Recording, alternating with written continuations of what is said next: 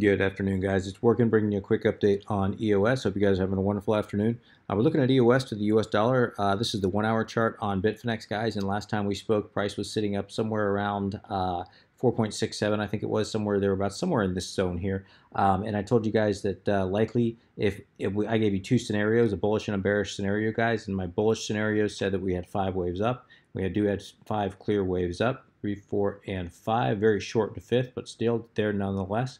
I told you if that was correct, guys, we were in an ABC pattern.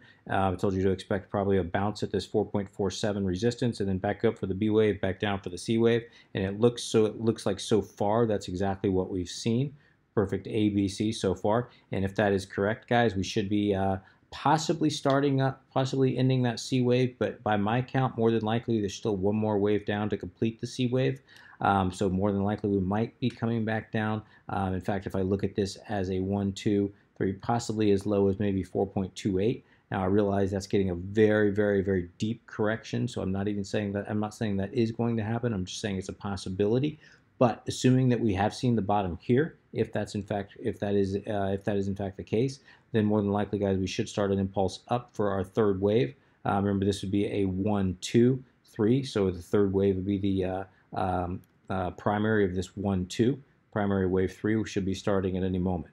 I'm not saying that is happening, guys, just saying that is a possibility. And if that does happen with primary wave 3, we're going to be targeting somewhere around, let's see, if we do get a lot, we're going to have to get a lot of volume follow through, guys. And we're just not seeing the volume as of yet. But if that does come into play, guys, we're going to be targeting somewhere around 5.63, somewhere thereabouts would be the target. But there's a lot of resistance. Just because that's the target doesn't mean it's going to get there, guys. There's a lot of resistance to get through. Just means from a pure Elliott perspective, that would be the next logical move, the next logical target. But as I said, guys, 550, that's strong resistance there. 510, we got a lot of resistance there, guys, so let's just wait and see how this plays out.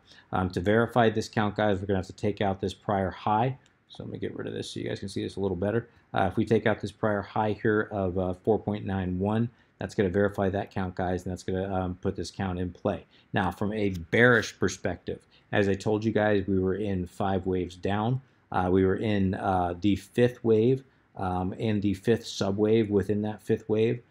So if that is in fact the case, guys, which I believe that it is, we were in that last final 5th wave down. So this would be, in fact, I'll just show you here so you guys see what I'm saying. This would be my bearish count from yesterday. 5 larger waves, 5 subwaves within that larger wave, and then within those subwaves, we had 5 more subwaves, and that's where we are now. So 1, 2, 3, 4, 5. We were on that 5th subwave down to complete the larger 5th wave in that larger ABC pattern. So fast forward to where we are today, guys. If that is in fact the case, then we'd be looking at as I showed you yesterday, we'd be looking at something like this. A 1, 2, down for the 3, 4, and down for the 5. Okay, so if that is in fact the case, guys, where am I going to find the bottom of that subwave 3? Bottom of that subwave 3 is more than likely going to target somewhere around 4.28 or let's see, somewhere around 4.27. So somewhere in this zone would be the target, guys. And we can see that's where, in fact, I forgot to mark it. We created a nice little support zone right there, and that coincides nicely with where that wave 3 might end up. From a bearish perspective, if that count is in fact in play. And I'm not saying it is, guys, just saying it's a possibility. We don't know. We got a lot of structure on both sides. If I go swing low, swing high, we can see that that was almost a perfect hit off the 618 fib, just wicked right into it. But at the same time, guys, from a bearish point of view, we had this this retrace to this point, which was also almost if I remember right, also almost a perfect hit. Let me go swing high, swing low. It was, yeah, a perfect hit right off the 618. So we just have a lot of structure going either way, guys. And I can see this breaking in either direction. If we come in here and we look at the 4-hour chart, we can see that price has been trading right within this zone between 4.28 and 4.91. We can see it came down, hit this, came up, hit this, and we're just trading within this structure, within this zone right here for the last, let's see, since since August 13th, guys. So for the last, what is that? Last 5 days now, or excuse me, 3 days now. We've been trading in this zone, so we need to break out of this zone, and I think a break to one direction or another out of this zone is going to tell us which way this market is going to break, not longer term, but here in the short term. So anyway, longer term, guys, I think this thing is heading to the moon, longer term. But in the short term, guys, we might have a lot more downside. But like I said, let's just wait and see how this ends up playing out. If we check our RSI, this is again on the 4-hour. RSI, we've got a lot of marked out this descending resistance line. I pointed that we broke above yesterday. We also had this ascending resistance line here. Price did end up breaking up just barely, came right back down, and now we're testing this what was a descending resistance line that should now act as support. And it looks like we're just now testing it, so let's see if this support can hold and we get a bounce off of this descending resistance. It's going to be a very bullish indication. And from that point, guys, we've got a lot of resistance, as I point out here, to get through. But if we can get above this ascending resistance and this horizontal resistance line, guys, it's going to be a very bearish indication, or bullish indication, excuse me, of a massively strengthening market. And at that point, I'm going to start to get very bullish, even in the short term here. If we look at our stock RSI on the 4-hour, we can see it's screaming for a correction to the downside. However, the RSI is sitting fairly neutral. We can see the MACD on the 4-hour, guys. Looks like the MACD line is starting to trend down. The histogram is also starting to trend down. If we look at the daily, the histogram is still trending up. The daily MACD line looks like it might be starting to trend over, possibly, but we know that that could reverse course at any point in time.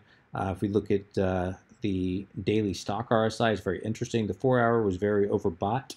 And I may have said oversold before. I meant to say that incorrectly. The 4-hour stock RSI, I'll switch back here, is very overbought. However, the daily stock RSI is extremely oversold, guys. So we're getting some, that oftentimes that indicates we've got one more leg down to complete, and then that'll reset the 4-hour, and then we're going to go ahead and start uptrending on the stock. Now the 4-hour RSI is about as oversold as it has ever been, at least here on Bitfinex on the USD pairing. It's only been there for a year, but it's just as oversold. It is as oversold as it's ever been, and it's screaming for it to get back up into this range, guys. It's screaming for price to increase to reset this RSI. It's just I'm surprised it's been oversold and has been since August 8th. Almost, what is that, 8 days now. So that's shocking to me that we haven't come up yet. Looking at this on our candles, guys, we have this nice reversal candle here. We had no follow through yesterday, and today's candle is looking extremely bearish so far, guys, which is about to close very, very soon. So again, looking bearish all the way around.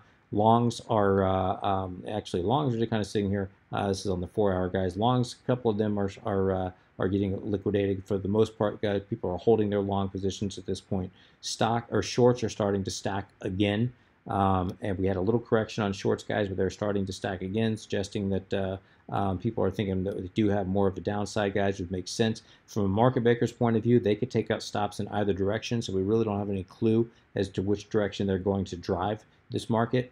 If we look at least from that perspective, if we look at our MACD, or excuse me, if we look at our moving averages and exponential moving averages on the 4-hour, we can see that's crashed below the 8-day EMA, which is very bearish. We can see that the Bollinger Bands are right down here sitting at about 4.28. That does coincide nicely with the possible bounce that we talked about in our bearish scenario. So let's wait and see if that ends up happening, guys. I'm not saying it is going to, but it's a very real possibility. The daily, we haven't even tested the 8-day EMA on the daily here, so very, very bearish looking all the way around in that regard, guys. But as I said, guys, and this candle is just looking terrible so far. But let's if we don't get a bounce here very soon, guys, I think there's a real possibility we're going to be coming down. At that point, we're going to be testing this 4.28. If we don't get a bounce off the 4.28, the last resort is going to be this prior low at 4.17. At that point, I'd be looking for a double bottom bounce. If we don't get that double bottom bounce, it's going to be a quick drop to $4 in my opinion. So we're going to have to wait and see how this plays out, guys. But I'm going to go ahead and wrap it there. If you have any comments, questions, suggestions, please let me know in the comments section below. As always, guys, I certainly would appreciate an upvote or a re-steam or a like, depending on where you're viewing this. And until next time, guys, please trade safe. This is Working, signing out.